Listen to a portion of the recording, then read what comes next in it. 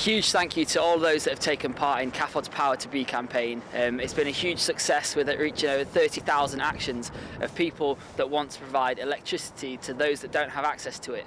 I took part in the Power to Be campaign with a primary school, a class of Year 5 students, and we spent a day thinking about how they can make changes in their life. Now, 1 in 6 people around the world don't have access to electricity, but through our actions and through us calling upon the World Bank and putting that pressure on them, we're saying that it's time to take a stand, it's time to make a difference.